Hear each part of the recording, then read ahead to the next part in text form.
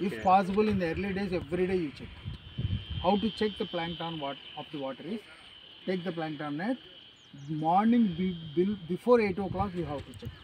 Because after 8 automatically plankton goes down. So before 8 only you have to check the plankton availabilities. So morning you have to, before 8 you have to reach the pond, see that the plankton net is first rinsed well, and see that the plankton test tube is filled with water.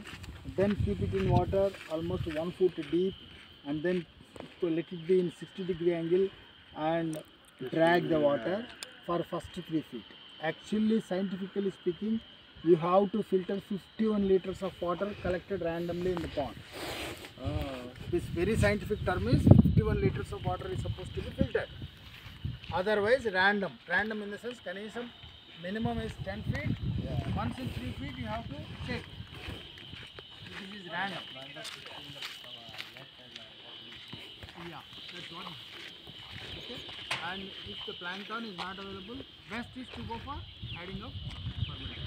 So now there is no plankton available. So every tank you permit every time. Yes. And you have to report every pond is at this much available. Every day I get hundreds of reports. Kindly report.